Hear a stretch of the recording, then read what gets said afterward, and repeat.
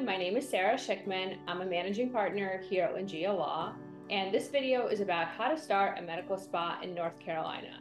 And joining me here today is Mallory, one of my associates, and she's licensed both in North Carolina and Tennessee, and she's based in North Carolina, and so she's going to go over how to start a med spa in North Carolina, some of the pitfalls to avoid, and some of the legal things to consider when you're starting. So Mallory, welcome, and tell us a little bit about yourself. Thank you, Sarah, for the introduction, and hello to all of our viewers. My name is Mallory Farrar, and I have been practicing in the healthcare space throughout my career. I really became attracted to the medical spa space because I think that it is an industry where people are made to feel better about themselves. And when people feel their best, they are their best. Yeah, it's really a unique industry, and it's been fantastic supporting so many people starting businesses in it, and many of them women. So it's awesome. So let's just jump right into it. So in North Carolina, what's a medical spa, and what makes somebody's business a medical spa? North Carolina law does not precisely define the term medical spa. So the way that we typically look at this is by looking at the services being provided. When those services rise to the level of what would be considered the practice of medicine, that's when your spa becomes a medical spa. Got it. So using a very popular service that we talk about, like Botox, for example, would that be considered a medical service? In North Carolina, no. Typically in North Carolina, people are able, registered nurses, licensed practical nurses are permitted to perform injections, provided that it's within their scope of practice and they are properly supervised. Got it. Okay, perfect. And is North Carolina one of the states that prohibits the corporate practice of medicine? And what is that? Oh, yes, very much so. The corporate practice of medicine doctrine, which is in many states, not just North Carolina, essentially prohibits a person who is not a licensed healthcare provider from owning a business that provides medical services. The intent behind this is to be sure that financial incentives don't sway good clinical judgment. That does make it a problem, however, for people who aren't licensed but want to be in the business. Got it. So let's say somebody is a registered nurse. Could they own or be involved in a medical business in North Carolina? If they're a registered nurse, they can only be employed by a medical entity. In North Carolina, only physicians or physicians in combination with physician assistants or physicians in combination with nurse practitioners may be shareholders of a medical professional corporation. So how does the whole MSO thing fit in? Like, what's an MSO, and how do registered nurses form MSOs? Great. MSOs are management services organizations, and what they typically do is provide business and administrative services to medical practices. That would be things like billing and collecting, assisting with negotiating, vendor contracts, those types of things. So when we have someone who is not licensed at the level that North Carolina requires, so physician or a physician working with a PA or an NP, what we do is we assist that individual in forming a management services organization. That management services organization contracts with a medical practice that is owned by a licensee that's permitted to do so. And that person also typically ends up serving as the medical director. So the MSO contracts with the practice to provide those business and administrative services in exchange for a monthly management fee. What it looks like on the back end is that the management services organization holds the bulk of the assets of the company, not the clinical assets, but the amount of control that you would need to make the business decisions. So that is our way of giving non-licensed individuals the ability to control and steer the business without running afoul of the corporate practice of medicine. Very clever. So in these medical spa settings, like what type of licensure is needed for the different staff? Like what determines that, and what does it have to be? Right. So it's pretty procedure specific, like we touched on earlier. For the most part in North Carolina, licensed practical nurses and registered nurses are permitted to do a fairly broad array of procedures based on their scope of practice and their supervision by that physician. However, for certain things like firing a laser, you've got to be an MD or a DO. But for things like performing injectables, it's okay to have an LPN or an RN do that kind of work. So it's really specific to the procedure. And these definitions and the way the laws are built around them are subject to change frequently. So staying on top of that concept is really critical to understanding the limitations or the freedoms of your business. Got it. And so once we set up this MSO structure for someone and they have a medical director and all that stuff is in place, is that enough? Or are there other documents that people need to have in their practice to be compliant?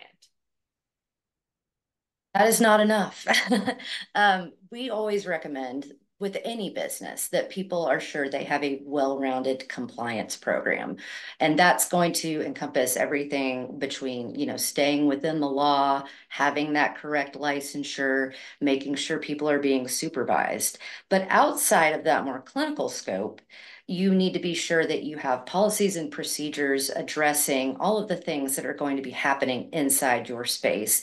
And that includes things like standard operating procedures, protocols, patient consent forms, all of those types of things you typically see in a medical practice, but envision that being in your business.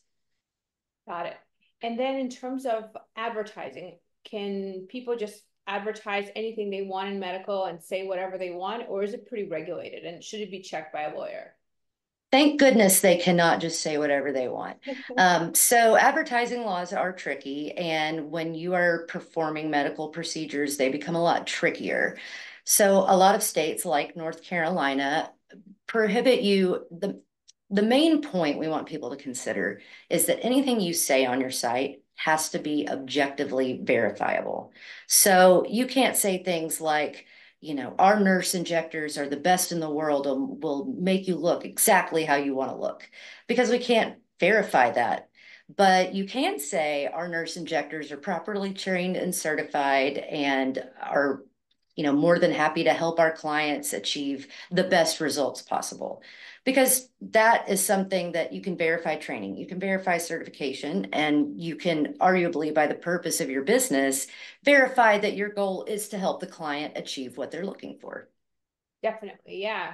And I think sometimes in the advertising, we want to say more or we want to help our clients say more, but it's always important to be very precise. Like when people say something is FDA approved and it's actually not FDA approved for that specific use, people could get into a lot of trouble. Right. And I think it's also important for people to remember that as the medical spa owner, you are a walking advertisement. So it's important to remind yourself that that face of you needs to be on at all times when you're in situations where you might be networking or building your client base. So it goes beyond what your website says. It also affects what you say and how you, put the business out there. That's a really good point. So then when it comes to vendor contracts, for example, when people are buying like lasers or other devices, are there things that people should look out for, or should people just sign those contracts and not have their lawyers look at them? Well, I have to start by saying anytime you're buying something expensive, look at the contract, please. But of course, that's what we're here to help with. Definitely in this space, things can be a bit dicey when you're, going through purchase agreements. So for example, purchasing a used laser from a vendor that you can't really vet or that you haven't heard of before might really come back to get you in the end when 6 months later that laser stops working and the vendor you purchased it from says, well, sorry, there's a 30-day, policy to return the laser. We all know that's not very fair. So it's kind of those techniques you want to look out for. And with respect to things like ordering your injectables and other devices and drugs that go along with your programs, you need to be very careful that you're vetting the people you're getting those things from. So that means, making sure that you're not seeing things on Google about how they've been in trouble for things. That means talking to your colleagues about what their experience with different vendors have been.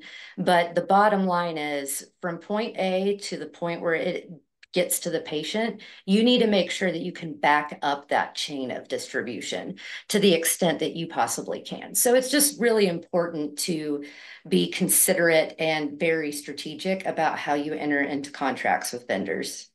Yeah, definitely. And we as a firm have dealt with a lot of different vendor contracts, both helping people sign them and then helping people get out of them. So if people have any questions about them, just send them to us first and we're happy to take a look for sure. What about other sources of liability? In general, is it risky to start a medical spa in North Carolina? And like, how can owners mitigate some of that risk? Right. I mean, anytime you're providing anything that we could put in the category of healthcare, your risks are increased. Because there's just so much more to it when the service you're providing and the product that results is that patient. So one thing to be very aware of is that you have to think like you're running a medical practice, even if you're performing a lower amount of services for somebody. So that is one way to always kind of be thinking, and how can I avoid risk and liability? Other than that, it's just great to have a really good compliance program. It's great to be sure that you are staying on top of the laws and regulations because they change frequently. And in this particular space, they're changing very frequently. So you really just need to stay abreast of what's going on in the industry and really keep tabs on your colleagues and also other businesses around you, and make sure that you are following what you believe to be the best course, but that you're not seeing great differences in the way you operate versus how they operate. It may be a matter of they're just not doing it right and you are, but it could be a matter of the opposite. So it's really, you've got to take a holistic approach to identifying risks and avoiding those liabilities that can come with them. Yeah, that's really good advice. Thank you. So then with the boards in North Carolina, have we seen more enforcement recently or has it been pretty quiet? I mean, I know the answer because we've worked on a lot of these matters together, but I want to hear from you firsthand. Enforcement is ramping up considerably right now, and there has been a lot of focus on the medical spa space because, again, it does kind of walk that line between what is not the practice of medicine and what is. And that also applies to, the boards of nursing have oversight over every nurse providing those services, just like the boards of medicine have oversight over the physician who is supervising or owning the practice. So it's important to keep in mind that those regulators are always looking out for something, but they care more about the big things. So that's like the corporate practice of medicine, whether there's appropriate supervision happening in a relationship between a physician and, for example, an RN. Those are the kinds of things that the board will pay attention to and is likely to enforce. Got it. Perfect. Well, thank you so much. This is great. I think that Yeah. you gave our viewers a lot of good information, and people could always reach out to us on our website, which is lingealaw.com, and schedule a free consultation. And this is what we do, and this is what we love doing, and we'd love to help you start your med spa or make your med spa compliant. So reach out to us, and we look forward to hearing from you. Thank you. Yeah. Thanks, Sarah. Thanks, everyone. Bye.